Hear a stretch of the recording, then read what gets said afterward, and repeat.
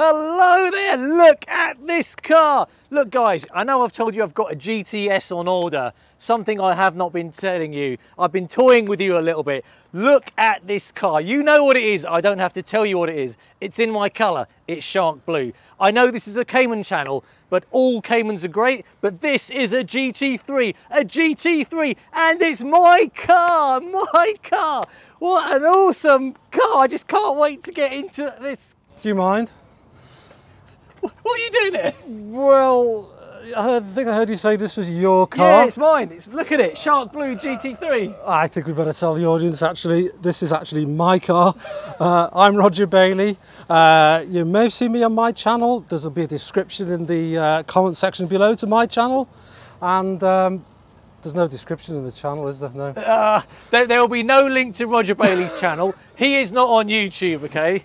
He is not a YouTube personality with Porsche Chester whatsoever. Roger, I mean, this is a fantastic car. I mean, it's shark blue, it's my colour. The first time I'm seeing shark blue, the first time I'm seeing a GT3, it's phenomenal. I can only imagine how over the moon you are. I am, yes, thank you. I am absolutely over the moon.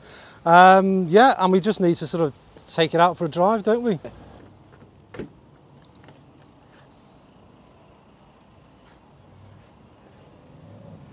Wow, you've got the shark blue seat belts as well. That's great, hello, mate. Matt, you're back again. Yeah, you're back again. You know me, I can't stay away from these cars. No. I was about to head off home, and I've travelled all this way. You know, I might as well be a little bit cheeky. Do you mind if I get a drive? Not a chance. At least I asked. At least I asked. Oh, all right then. You've twisted my arm. Do you want to drive?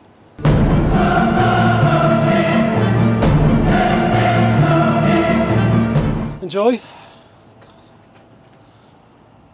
Has this just happened? Has this just happened?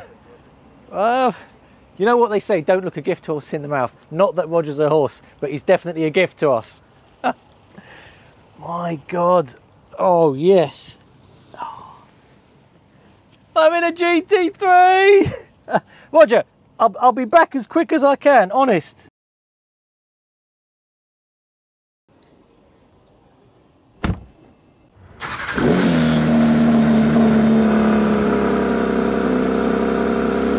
This is really happening, people. This is really happening. I'm in a 992 GT3.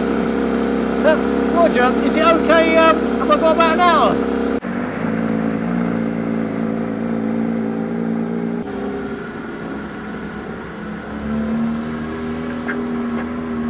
Did you just say an hour? 5 minutes, I said. Did you want something, Roger? I think I'm going to come with you. Is that all right? Oh man, what a legend! What a legend! I couldn't let you experience all this on your own. Okay.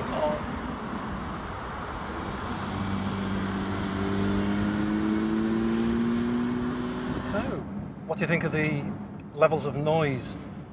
Well, I like it because there is noise. And you know the GT products, it's all about emotion and drama. It is? It is about the drama. I genuinely thought it would be quite a hard ride, but it's not at all. No, it's not really. Size-wise, when you're going between this and the Spider, do you feel much of a size difference? Yeah, you do actually. The Spider is definitely more compact. It's a little bit easier to place on the road. This feels just slightly bigger. You can tell it's a bigger car in terms of width and length when you're parking up and whatnot. But other than that, they've both got the Porsche DNA. They're both obviously coming from the same factory. Yeah, it's nice to compare the two. This, of course, is PDK, which was an easy decision for me. A lot of people say you've got to keep the manual and it should be a manual car. I don't agree with that. I believe this GT3, in my opinion, should be a PDK gearbox, and I'll tell you for why in a minute. The Spider, that particular car, suits being a manual gearbox. It's a smaller car, less power, it's got more torque. This car is noticeably lacking in low down torque. So the PDK gearbox takes nice care of that. It's always got the right ratio. The manual gearbox doesn't necessarily always have the right ratio. It's very tall gearing, which is fine. There's loads of torque in that engine. Whereas this car, seems to just follow the road around here to the right, Max. It's got a clue where it's going. Yeah, you're going to test the width now because we're just approaching a great big lorry. Not to make me nervous at all. So that's my take on the PDK versus manual gearbox. I may actually put out a video on that because it's interesting that a lot of people seem to think that they should be in a manual format, and for me, I disagree. I mean, so I have not driven a PDK GT4. How do you feel that how they've programmed the box here? Well, why don't we answer that by clicking the thing into sport mode. It's just one twist that little dial there on the steering wheel. To the right. To the right? Yeah. Okay, now you heard the revs just rise slightly there. It's dropped at least one gear. The sports exhaust has come on and everything's just sharpened up slightly. And it is now always in the right gear for spirited driving. What I tend to do though, the most important thing when you're driving this car, I find, is you just knock this selector to the left and put it in manual, and that's the way I drive it. Sport mode in manual gear selection, and then I change gears on the flappy paddle. This is not the best of road surfaces, but the composure is all there. What they've done, the engineers, they've managed to reduce the amount of suspension travel by a half over the previous GT3. Really? And they've made the ride more compliant as well. I have no idea how they've done that, but that's what people are saying. It's got a suspension setting here. You can't see it, but there's a switch here on the dash to firm up the ride a little bit. More control over the shock absorbers. Basically, it just stiffens the shock absorbers up a little bit, and doesn't make a huge amount. You can tell when you're driving on normal roads. It doesn't make a huge amount of difference though.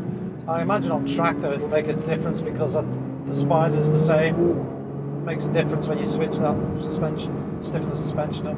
I did notice as I started it, there was something like be careful of engine running program or something. Oh yeah, I didn't fully read it, but well, the benefit of being based on the 992 generation of cars is you get all this infotainment and information that comes through. It's the latest, which previous cars didn't have any of that. So it tells you loads of things like that, for instance. It tells you that the car's not run in yet and to take it easy. That's phenomenal. Useful. I'm just so thankful, appreciative. This wasn't planned. Roger, out of the goodness of his own heart, just said, would you like a drive? Which is an awesomely grand gesture, and it's something I'll never forget, Roger. Honestly. It's only a car, you know. Wow. That's the way I feel about these things. The cars are to be used. You know, I'm not a particularly precious sort of person. I believe they should be used and enjoyed and of course shared, you know. I've got to say, I'm loving looking in a shark blue wing mirror, seeing that flared wheel arch. Like, I'm a Cayman driver, but you see a lot of rear wheel arch in shark blue popping in the sunlight, and it's a glorious view, absolutely glorious. Can I ask you what you think of the seat that you're sitting in there? These are the new sport seats. They're slightly different. They've changed them for this model. Oh, really? They're slightly wider by a few millimetres. But what do you think of the seating position, can I ask? Super kind of comfortable, because I know there was someone that was basically saying they didn't like because it's non-adjustable rake on the back. Yeah. But for me, this is generally how I drive. Interesting you mentioned the extra width, because I do feel that extra width, and for me and my slight frame, it could be a bit tighter. I wouldn't mind that. I think it's a sign of modern life, isn't it? People are getting a bit wider, so Porsche seats are getting a little bit wider.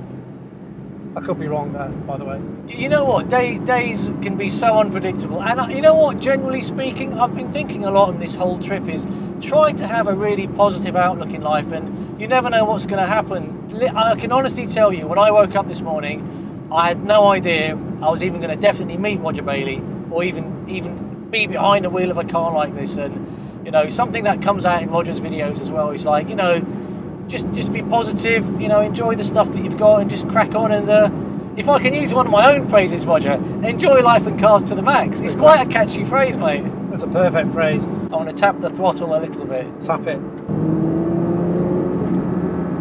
Nice. Whew. The shifts are so seamless. Did you have to think long and hard that you were going to go PDK, or was it a very kind of, it's a very simple decision for me? it was always going to be PDK gearbox. Now I was looking at reviews and people's other opinions, and they were saying it's got to be manual. So I thought, okay, let's have a think about this. And I went out for a drive, and I was driving the Spider with its manual gearbox, which is a brilliant gearbox. And I just thought, no, you know what? It's got to be PDK for this car. When I was tracking the Spider, you find yourself, it's such a torquey engine, you find yourself leaving it in second and third gear, so you've only got 2 gears, which is a shame. But this car, I expect you'll be enjoying going through all the ratios as you go around the circuit. I mean, we were driving in North Wales, and I'll be brutally honest. When I shift gear, I know there's weight transfer happening in the car. Between, you know, as I've disengaged, I've put my foot on the clutch, I've disengaged the power, you feel the weight shifting, and obviously I may be quite quick with my shift on lifting up the clutch. So, you know, it's not seamless like this, no way. How are you finding the steering? The steering is super direct and precise, and that's what I love. The GT steering rack is a special thing, and forget all that nonsense about electrically assisted hydraulic. I kind of mentioned this in the video I did yesterday. Who's to say hydraulic's the best? Because the Lotus owners will say unassisted is the best way to go. So that's just a pointless argument to say it's electric, it's hydraulic, whatever. Drive it, feel it, make your mind up. I'm giving very, very tiny inputs to see is there like any slack, but you're speaking with the wheels. You've got a hotline to the wheels, basically. There's no operator in the middle. What a car, what a man, what an owner, what a day. This has been Max Revs with Roger Bailey. Is there anything you'd like to say before we get into the dealership for our viewing public? Glad you enjoyed it, really. It's more than enjoyed, I can believe me. You know, it's actually just as nice seeing other people driving it, really, and enjoying it. This is for me. Yeah. Very, very happy for you, Roger. Thank you very much, Roger. You have helped me enjoy life and cars to the max, and I'll never forget this, Roger. Thank you so much. You're welcome.